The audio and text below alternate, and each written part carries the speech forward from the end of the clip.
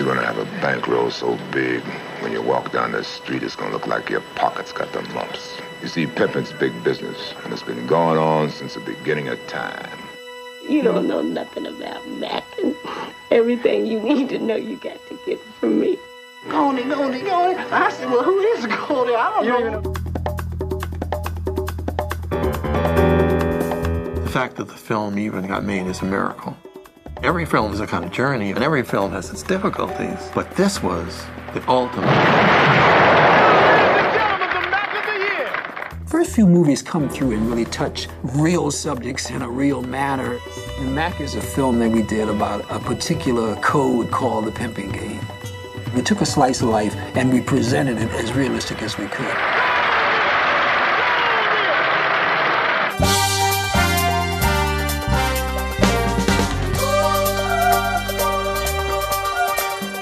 The film came about because a guy named Bobby Poole had a treatment that he took to Harvey Bernhardt about a guy who gets out of prison and starts, pimping women. The Mack really started with Bobby Poole writing on toilet paper in prison. I used to lie in that stinky-ass 4x5 cell looking at those dark walls. I went to meet Harvey, who was this strong, forceful, interesting guy who said to me, we got to make this movie.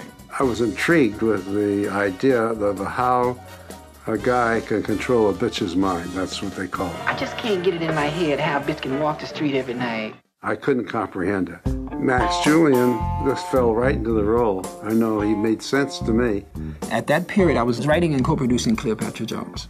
And they called me in, and Harvey Bernhardt said, you can write it, you can bring in whoever you want to bring in, and I'll give you final say-so on whoever is cast in the film. And I said, great. Then I went up and I sat and we talked to Michael, and I realized he was a sweet human being and also a political human being. And Michael and I sat down and I said, what we're going to do is put this thing together, and we're going to make some political statement.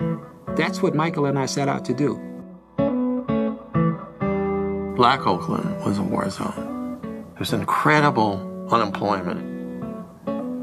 It was volatile. People were being shot on the street. That's the climate that we had to face. We wanted the film to be a statement that America is never going to be whole and complete and healed unless people recognize the condition of black people in America. I had really started in a documentary world, and my background in documentaries really affected what I did with the Mack. I said, I gotta go there, Harvey. I gotta be there. He seemed put back by a little bit, what do you have to do that? Bobby Poole's draft, which was very interesting, just gave us a sense of what was there. It didn't give us a complete picture. I've got to get up there, I've got to see the reality and find out what the real story is. Bobby Poole met me in Oakland, and I said, we got to meet the Ward brothers. We got to meet Frank Ward. The Ward brothers were four brothers, black brothers, who really ran underground Oakland. In a way, I think they really ran Oakland. When I met Frank Ward, then I knew the picture had to be made. I mean, Frank Ward changed my life. And I think changed all our lives in many ways. Frank Ward! He was a marvelous guy. He could have done anything he wanted. If he walked in here right now, you'd have to like him. He was this great, strapping, beautiful-looking cat, and you could feel his power. But he was a criminal, a serious criminal.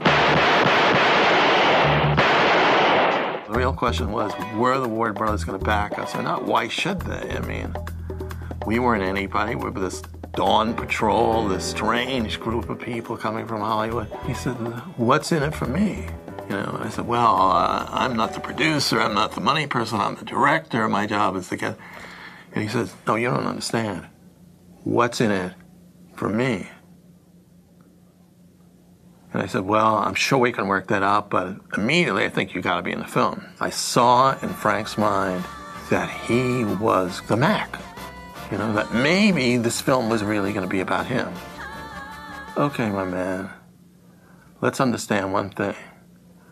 I take you in my world, you take me in yours.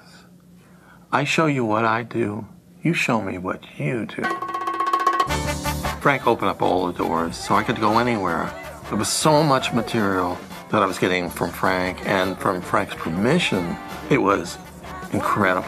It was electric. You could feel the energy in the streets. You could feel the danger. You could see the potential of the movie. I went back to Los Angeles to meet with Max Julien and Richard Pryor. And the bitch is fine. Harvey, I told him I wanted to bring in Richard Pryor, and he said, no, Richard Pryor's too crazy. Oh, man.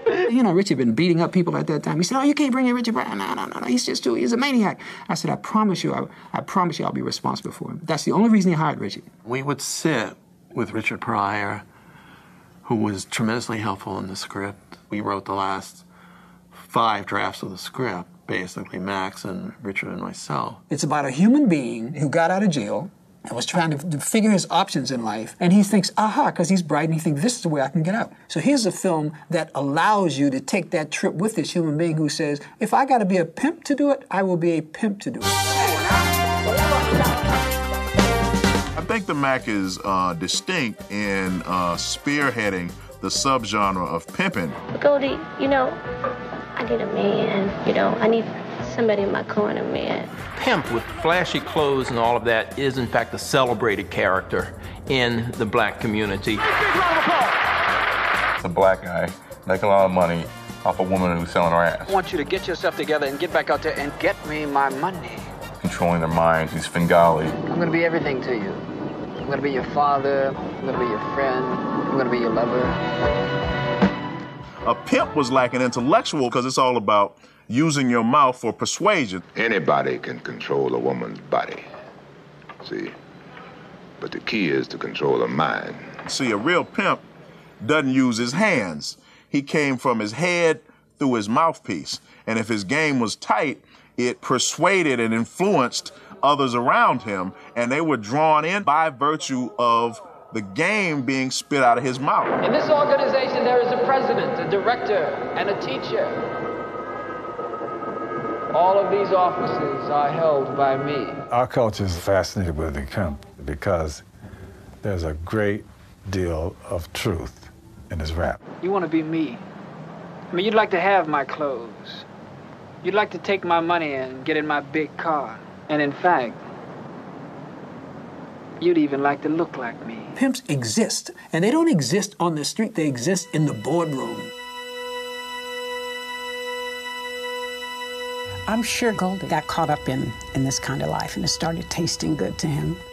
And then I choose you. But didn't get the idea that he was one of these people that had said, one day I'm gonna grow up and be a pimp. Goldie came in riding a bus, and he left riding a bus. I mean, that's just ass out. I always saw him as a lost soul, as a lost person, and he's trying to find an identity for himself. I mean, I got a right to live my life the way I want to live it. I mean, being rich and black means something, man. Don't you know that? Max Julien understood kind of intrinsically what the role basically could be. I started out in Washington, D.C. going to school, and I was just a normal, average, bright kid. But I've always had this affinity and curiosity about the dark side. I guess I sort of leaned toward being a gangster, but I was too bright to ever end up in jail. You know, I used to think you were smart. I mean, I thought you had the brights. Max Julien was meant to play that part. And he has that character and the way he talks and everything like that. It's like perfect for the movie. There's an incredible excitement about you. Something very powerful. Yeah, I had those good feelings about you when I first saw you. You know, people don't associate him with anything else but the Mack. I'm sorry, Mama. I'm sorry. The emotional life of Goldie is me. You can't deny that. That's who I am. The story with it is that Max's mother was actually killed. April the 27th, 1972, my mother was murdered. Goldie. Juanita Moore was nominated for an Academy Award for Imitation of Life. I worship her as a human being, but she really did mother me. Is it really you? I needed her at that time. If you really look at it, there was a sadness about me throughout the whole film, because that's where I was as a human being, and I couldn't hide that. That is me.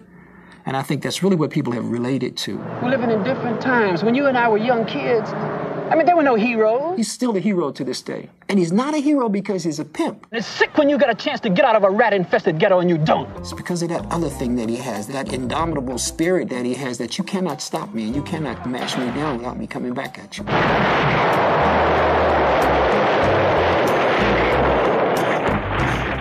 Documentaries really prepared me for the Mack because Oakland was a battleground and you had to be really prepared for anything. We tried to focus in a basic area which encompassed San Pablo, MacArthur, Telegraph, a whole stretch of downtown Oakland.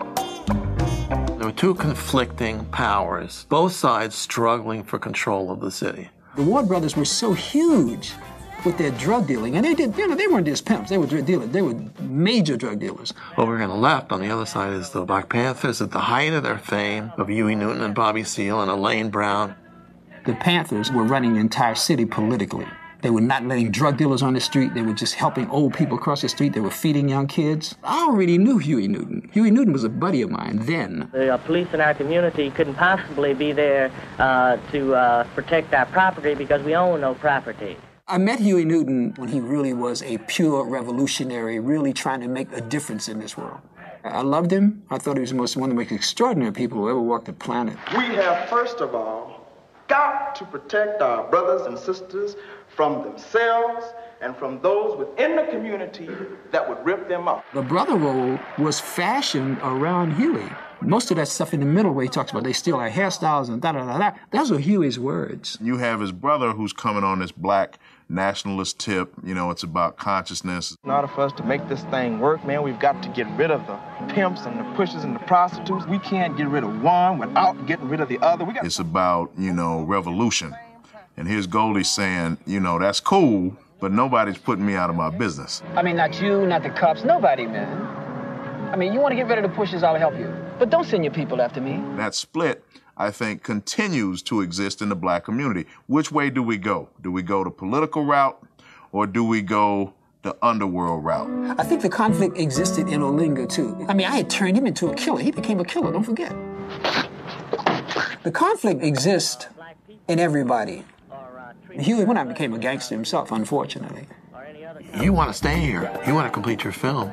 You got to deal with us. It's not enough to deal with the Ward brothers. If there's a film, if we are in their territory, we are going to pay. I got hit on the shoulder, and the fellow, I turned around and I said, "What is it?" And the fellow said, "The man wants to see you." I says, "Who's the man?" He said, "Huey Newton."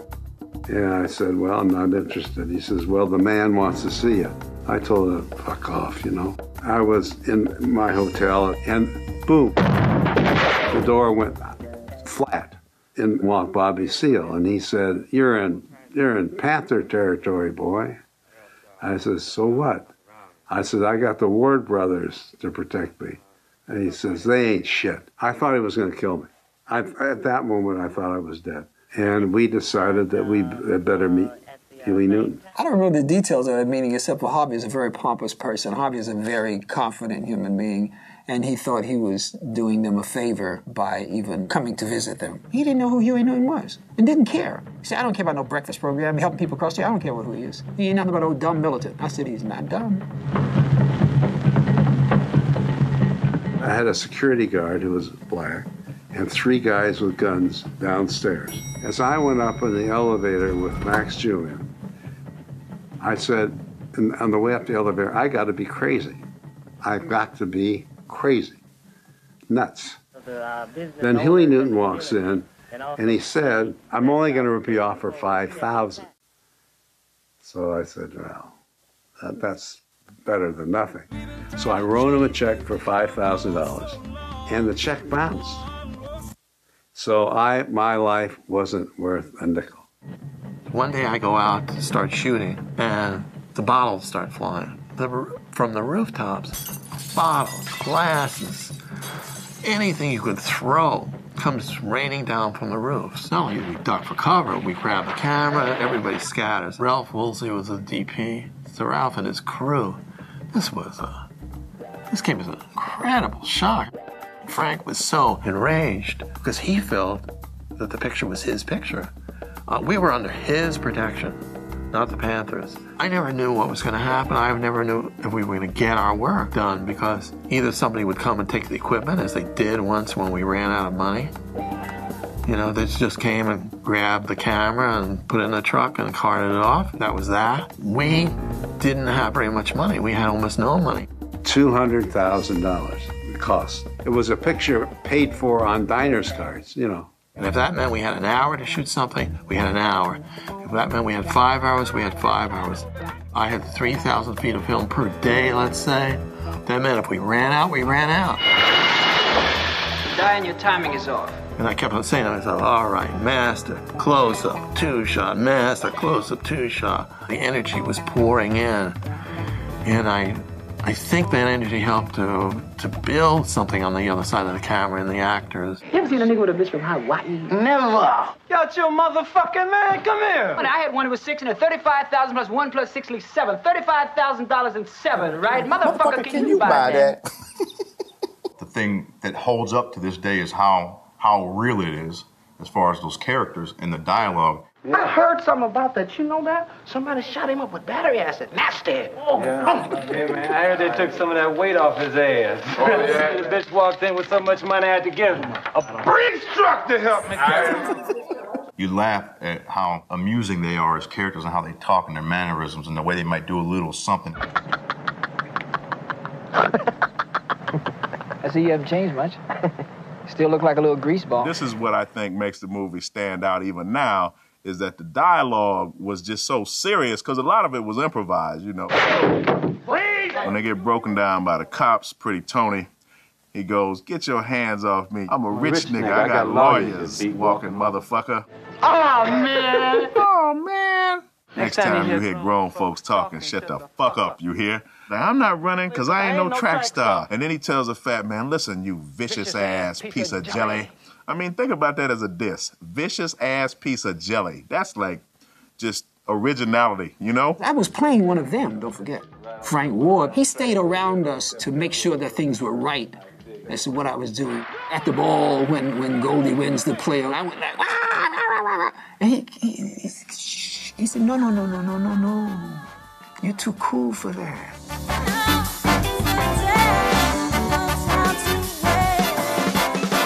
Hey, how you doing? Everybody just came right at me like, bam, you had to bring your best shit to the table every day.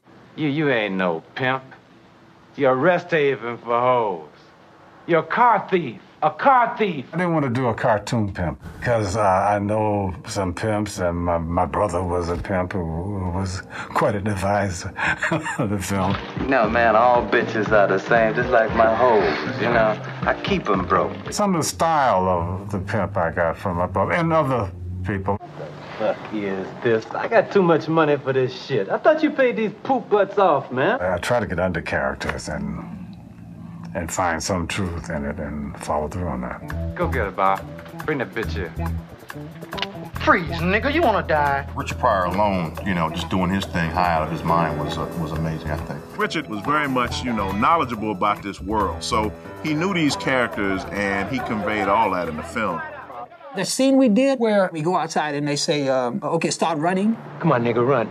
I ain't running no Run, place. you. No. Just run down the street, nigga. Kill me here, man. You want to kill me, motherfucker, then off me, kill me, you know what I mean? All of his anger at the cops who had bothered him and all the people who had ever abused him, because he was very abused as a child, all of it came out. You motherfucking punk!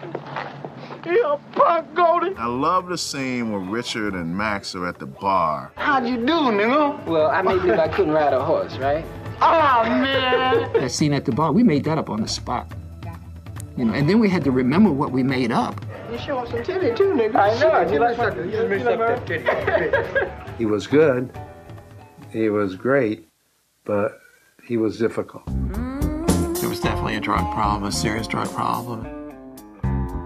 He was on coke, and he was just fucked up, and he wouldn't listen to anybody. He didn't show up.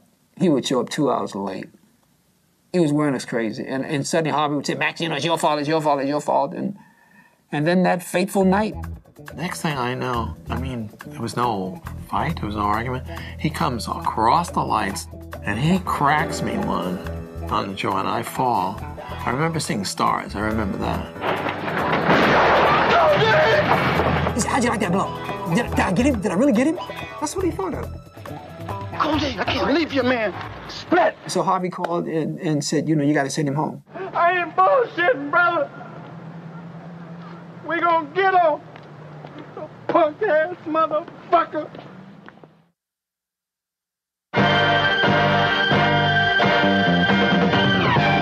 Willie Hutz did a very beautiful soundtrack. People don't talk enough about the contribution of that music.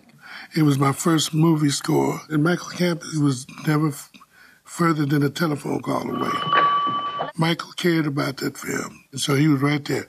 Well, Willie, I think you should do this here. I think I want a song like this here. I used drummer, percussion. We used horn.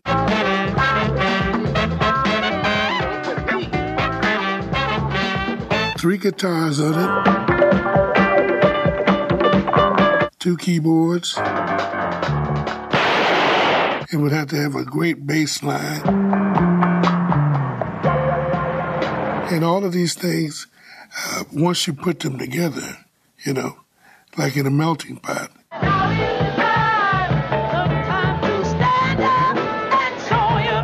The players' ball. I was just thinking about having a great time, you know. I was trying to give it something to keep the spirit up.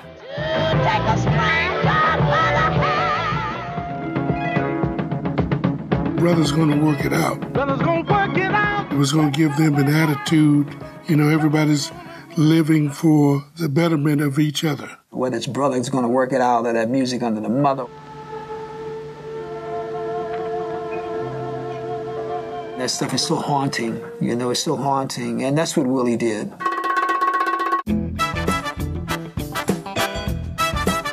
The thing that I loved about the Mack was that it was all about the costumes, definitely of a time.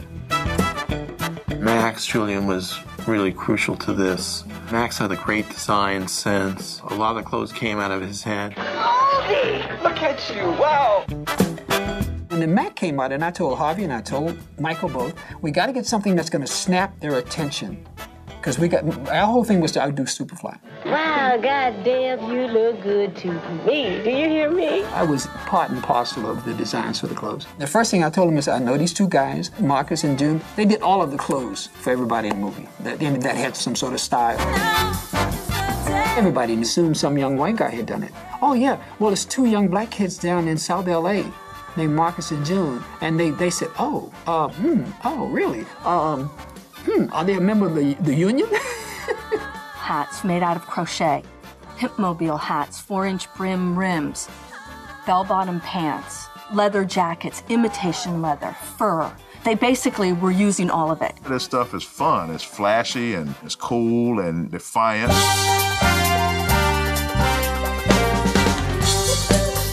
The Borsalino hats were my style. I wore them when I lived in Rome. The cape that Max Julien wore was a perfect choice that the designer chose. He shows up in the neighborhood to give all these kids money, and he's got this Pied Piper cape on. The white coat was my idea. Now when people wear white coats, all rappers wear white coats, and they immediately, it's their Max style. That coat, which is the symbol of the picture, the symbol of Goldie, really is a reflection of Frank and the Wards and that world. Apart from Max and Richard and a couple other people, those were the real guys. Their women, their cars, their dress, their life. They made the picture. Without them, the phony pimp would be absolutely no good.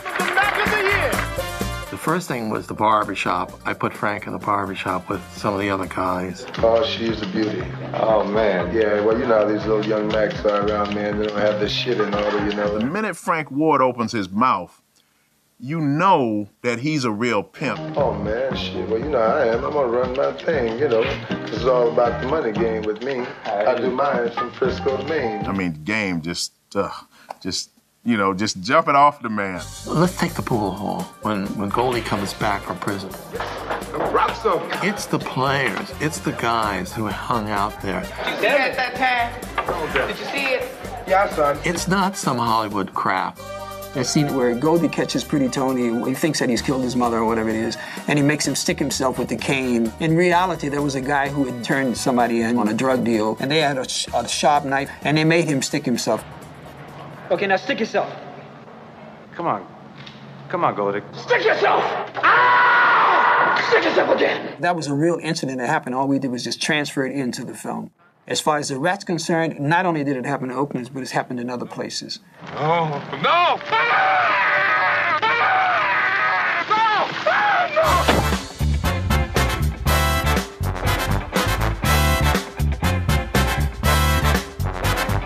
The Players' Picnic, which was very popular, one of the most insane days I've ever seen.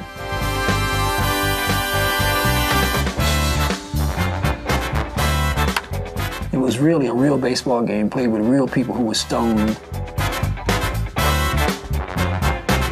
They would do that. They would have, every year they would have a Players' Picnic. Everybody who was close to Frank and close to the wards came and did that scene. But the scene that mattered most to Frank was the Players' Ball. Good evening, ladies and gentlemen. This is Larry Lane welcoming you to the 8th Players' Convention.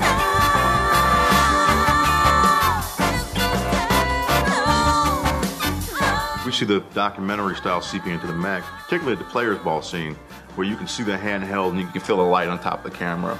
Also, they look at the camera. A lot of people look at the camera. Nobody's like, holding it against the movie. It feels real. For me personally, it was so fascinating because I've never been in a room where everybody in there was extolling the greatness or the joy of being a criminal. Most of the people that were legitimate, I shoot your daddy crowd. I mean, they really were criminals. And you went out and hired real policemen to block the streets. And those real cops knew that these were gangsters. First runner-up, Frank Ward! Frank would say to me, I should be named the Player of the Year, not Max. I'm the Player of the Year. Max can be the runner-up. In all absolute honesty, he'd say, I am the peacock. I look splendid. And I don't want you to ever lose sight of that. I am the peacock.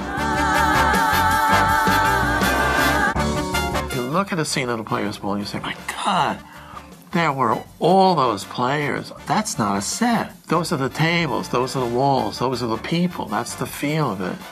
It works because there's a truth to it, because the costumes, the clothing is what people were wearing.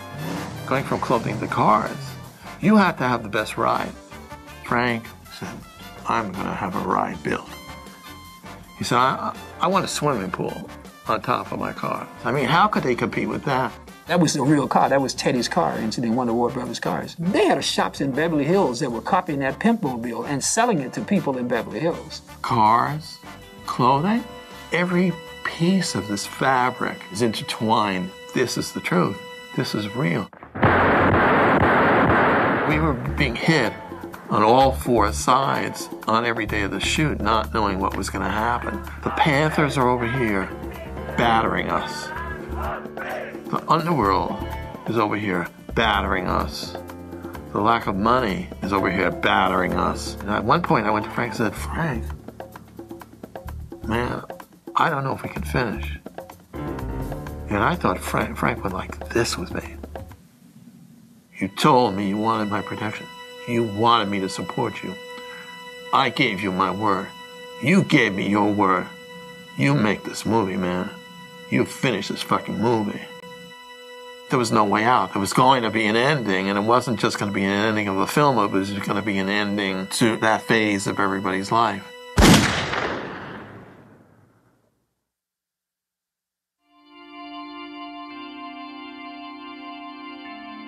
Unfortunately, Frank was killed, which is beyond a tragedy. Frank Ward was murdered at about 2 in the morning with his girlfriend, shot in the back of the head. It had to be someone close to him. I think it was done by orders of Huey Newton.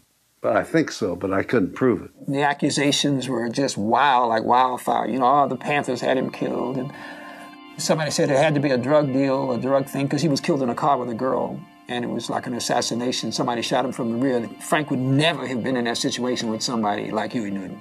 I liked Frank. And I really believed in my heart that if Frank had chosen another way of life, he could have made a major contribution to the world. He was one of those kind of people. He was an extraordinary human being, Everything began and ended with Frank. Frank was Goldie. Frank was the picture. I mean, he was, in my mind, the heart and soul of what we were doing. And he was the tragedy, not just his death, but the tragedy of Frank's life, because Frank could have been anything he wanted to be. And so on the last day, it was clear that we were going to have to go back to L.A. And finish this film. Everything that was possible that could have gone wrong was going wrong. We went back to L.A.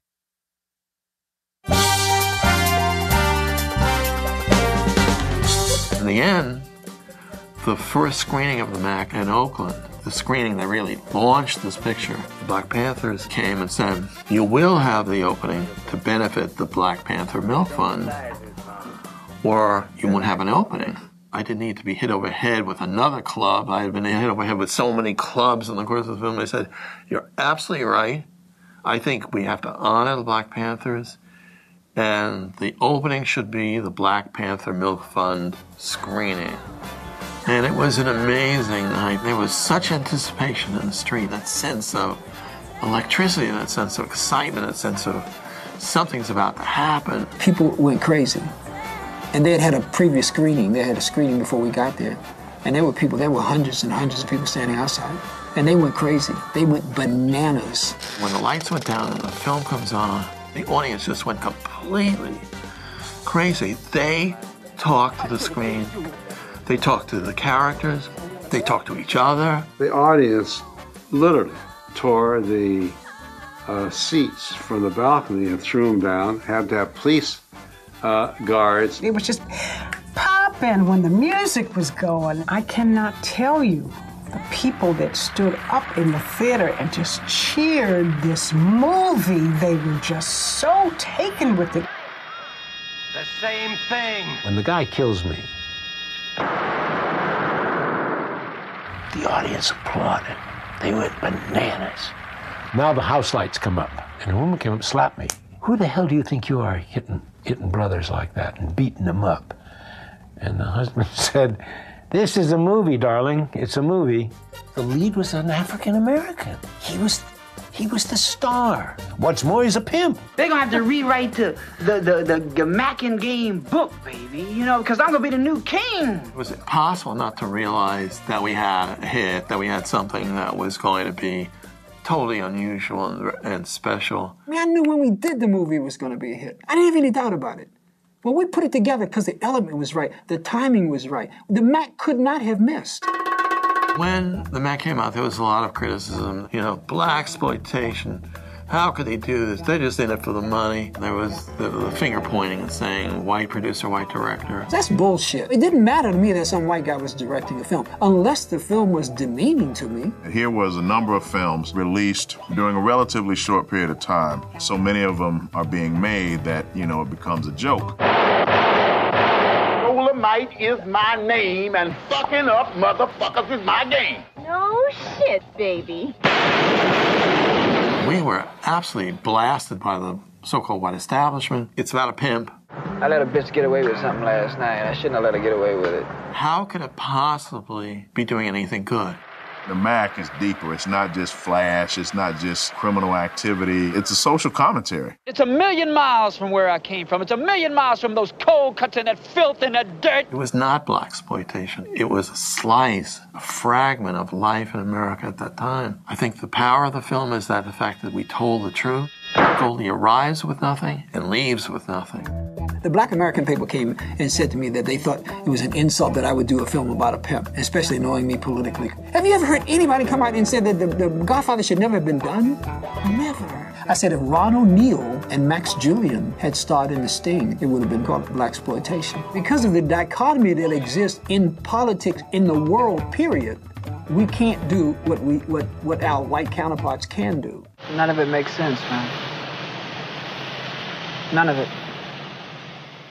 Tell those people, those millions of people who love it and whatever, that it's a Blaxploitation film and it shouldn't be seen. This movie has a long, long life, well after it came out, and I think hip-hop is the main reason that we're sitting here talking about this movie today. So many hip-hop artists have embraced the Mack and also pimping as a character trait.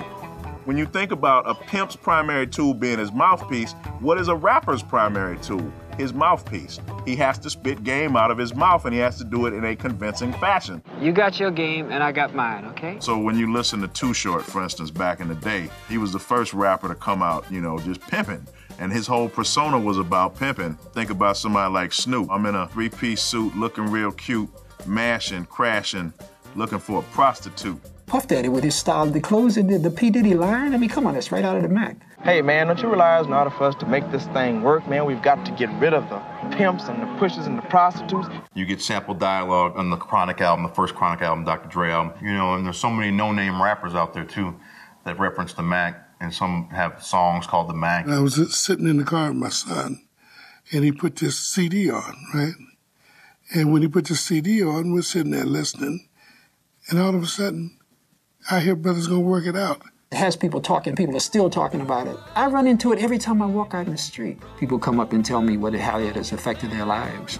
There are so many bootleg copies of the Mack. I've seen a copy where someone was running it on a VCR in their home, and someone else had a video camera. They showed it to me. Hey, man, I got you on TV. Come here, come in, come in. Turn it on, baby. You're a car thief. A car thief. They know my lines. I can't remember the line. I had a taxi cab driver pick me up. He quoted every word of the Mack. He knew all the music of the Mack. Anywhere you go and you mention the Mack, it's just astounding. I was at the market about 3 or 4 weeks ago. The woman working at the deli said, "Oh my God, you played China Doll. Oh my God, I don't believe it. Can I have your autograph?" A guy will be walking toward me, African-American guy will be walking toward me. You played the cop in the Mack. You were in the Mack. Oh yeah, it happens to me quite often. But I've never had a white person come up to me and say, you were in the Mack. Never. Not once. What's the answer? How do we survive? How do you survive a ghetto? How do you survive a situation? What is the answer? What is the future? I'm gonna get my stuff together too. I got some things I want to do. I promote radicalism. I think the only thing that's going to change anything is being radical. And the Mack is a very radical film. And it's sick when you get a chance to get out of a rat-infested ghetto and you don't. Whatever it takes to get your point across, to get to that platform, to do what you got to do, and that's why the Mack remains. And that's why it's going to keep remaining.